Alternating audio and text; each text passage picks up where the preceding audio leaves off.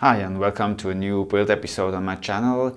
Today I'm going to talk about the second build I did of the Multiplex Funracer.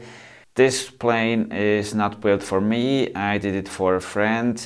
He asked me if I can adapt the design of the famous Swiss Air Force PC-7 aerobatics team onto this plane. The PC-7 aerobatics team has a long history, over 30 years of aerobatic shows. The PC-7 team is pretty famous for his great aerobatic shows they do. He likes the design of these planes, and that's the reason why he asked me to adapt the design to this plane here. That was a pretty exciting job for me, so I said yes and started the build. And in this video I just gonna go through the masking, the paint job, and I will also have a time lapse of the whole stickering and assembling. And at the end of the video I will show you a short presentation of the final result. If you're interested in the PC-7 team, just click the link at the end of this video.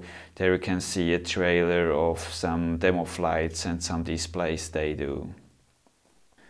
So what I use to do the build, there is not a lot to build, but the glue I always use Seppo Foam Safe CA. Just make sure you take a CA which is safe for foam. Other glues will destroy your foam, so make sure you use a foam safe CA to put your plane together. The only part you have to put together on this plane is the elevator. All the other things are already assembled. For masking, I always use frog tape. This tape really works awesome, gives you nice clean lines between different colors. The color I used is the red one.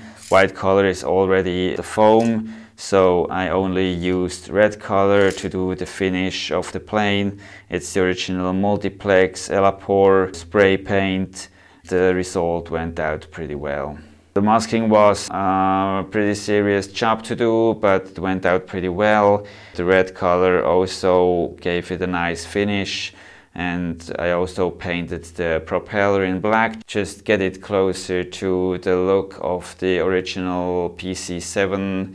And I grinded down the spinner, just because the original spinner of the Funracer is chrome color, and the PC-7 team plane has a red spinner, so I grinded it completely down to the plastic and then added the same Elapor color, which worked well on the spinner too.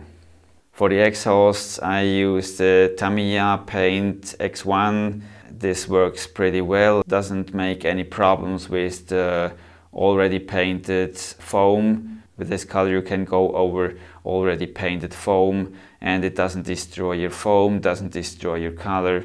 Works pretty perfect for this kind of foam planes. So that was the whole preparing and paint job, and now let's jump right into the time lapse for stickering and assembling, and at the end the presentation of the final result of the plane. Thanks for watching, have a good time, happy flying, bye bye.